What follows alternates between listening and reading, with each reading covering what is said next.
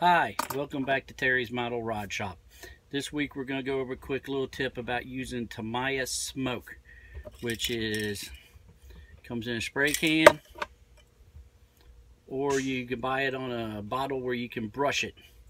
And this is a transparent, smoky looking, like gray, transparent black, and it works really good for tinting windows and chrome. It kills some of the toy look of the chrome and makes it look more like metal, like aluminum or whatever you're trying to represent.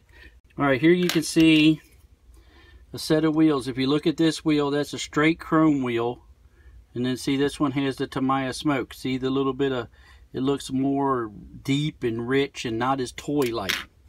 And then over here is a 55 Chevrolet that I had built, and I used the Tamiya smoke on the wheels so they look more like aluminum than the bright chrome like of the bumper, if you can see the difference.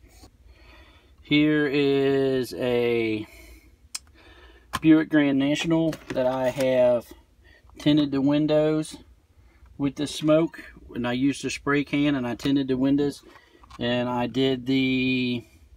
taped it off and did the stripe across the top of the windshield. So there is the Tamiya smoke. So go out to your local hobby shop or Amazon or wherever and buy you some and give it a shot. I think you'll like it. Thanks, and I'll see you next week.